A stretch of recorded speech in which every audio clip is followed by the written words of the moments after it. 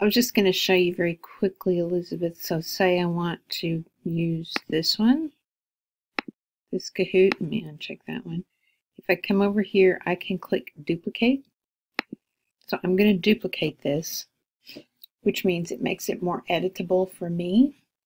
So here's my draft of this one that I just duplicated. So I can hit edit here, or I can hit continue editing. And then this shows me this is the question. And I can edit this. I can change the answers. I can change the question. I can change the time limit on each one. And then I can go to next. So once I've duplicated it, I can change anything I want. I can move questions around this way. I can completely delete the question. And then if I want to add more, I can go here.